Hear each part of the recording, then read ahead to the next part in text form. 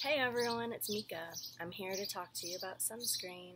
It's summer, it's hot, we need to protect our skin. So ever since I had Frankie 7, almost 8 years ago, sunscreen has been super important. Got to keep those babies safe. So every year, end of spring, when I would need to buy a new bottle, I would always go on the EWG website. They have a really awesome sunscreen rating website, and you can go on there and see what's healthiest. So I would always do that. Whatever I thought seemed healthiest, I would purchase on Amazon, and good to go. Last me the summer. Lately, now that the Think Dirty app is out, last time I ran to Target before we went camping, I wanted a good sunscreen, so I quickly went on the Think Dirty app and got one. Now, my favorite company came out with a sunscreen. There you go, Young Living Mineral Sunscreen Lotion. I fully trust this company. Everything they make, I no longer have to search. I will always be buying this one. I was lucky enough to bring this home from Salt Lake City last week, and I've been using it ever since. I've been using it on myself, on my face. I went to the pool the other day and did my body, worked awesome. The girls started camp. They've been using it for camp. Frankie, ridiculously beautiful tanning skin. We don't have to worry too much about her, but she still uses sunscreen. Etta, beautiful skin, but very different from her sister's, burns really bad, so we have to be very careful. So let me just tell you a little bit about their new sunscreen and why I'm excited about it. Mainly, there's no crap in it. There's no toxic ingredients. Totally baby safe. You're good to go. You're good to put this on your body. You're good to put it on your kids' bodies. You know that there's no crap in it that's going to cause the big C word. We want to stay away from all of that. Just to let you know, the directions on the back. You're supposed to apply liberally 15 minutes before sun exposure. It suggests to reapply after 80 minutes of swimming or sweating and immediately after towel drying, and reapply about every 2 hours. It is a broad spectrum sunscreen, and what that means is broad spectrum means that it protects against the UVA rays and also the UVB rays. An easy way to think of that is UVA stands for aging, UVB stands for burning. So it's going to protect you against both of those rays. It also, the active ingredient in it is zinc oxide. It is non-nano zinc oxide. The difference between non-nano zinc oxide and the regular nano zinc oxide would be non-nano stays on the top of your skin and does its job protecting your skin. Nano, the particles are so small that they're going to penetrate your skin and go into your bloodstream, and you don't want that.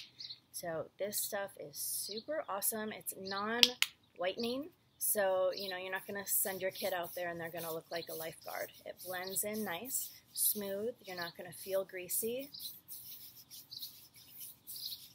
It's really great. I've actually been using it on my face, and I'm prone to breakouts, and I've been using it probably a week and a half now every morning on my face, and no breakouts.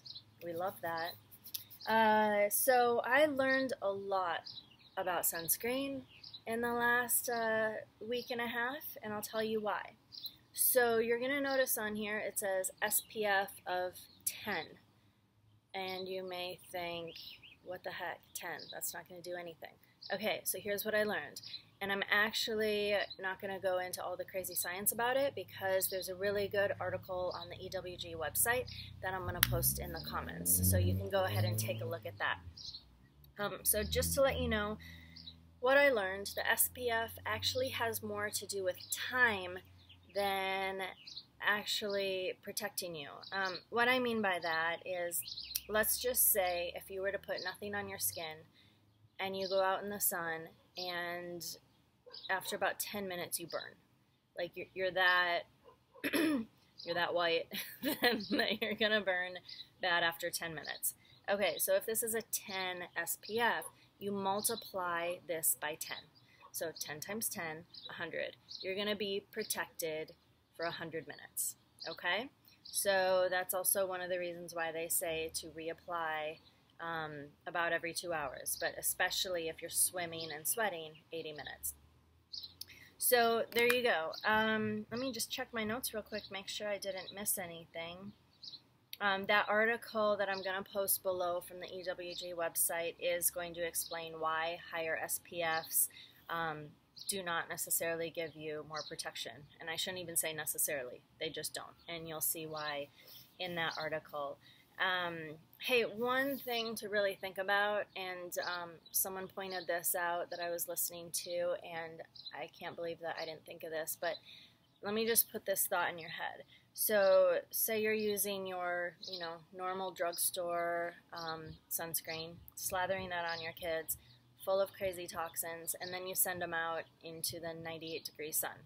Well, think about that. You're pretty much sending you and your kid out into an oven, and the sun is baking crazy toxins onto your skin. So let's just let that settle for a second and think about that, how horrible that is. Let's just say, hypothetically, let's just say that same sunscreen actually protects the kid from burning. Awesome. But it's still literally baking on crazy toxins onto your kid's skin. Or I shouldn't just say kids, everyone.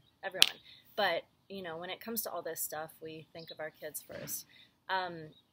So great, they didn't get sunburned, but what's going to happen down the road? We do all this because we don't want the big C. So that's what I'm doing for my kids, trying to keep them safe, starting all this young, so when they're old, they don't have to deal with all that. So there you go, guys. Let me know if you have any questions. Bye.